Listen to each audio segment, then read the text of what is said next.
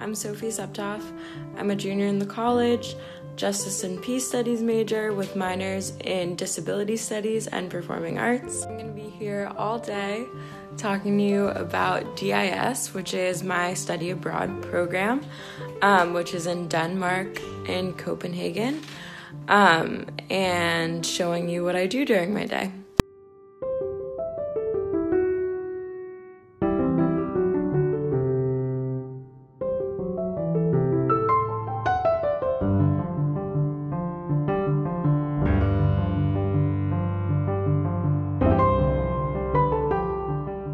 So this is where I live. I'm in Norborough, which is a residential community in Copenhagen. Since DIS is located in the center of Copenhagen, we get a transportation pass that lets us travel on the bus system, which is super simple to use to go to our classes. So I'm living in what's called a residential community, which is a group of DIS students living together.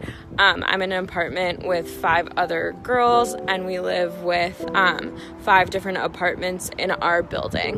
One of the cool parts about DIS is that there's about 5 different housing options, and when you're committing, you get to put down your top 3 choices, and then they guarantee that you'll get one of those top 3 choices.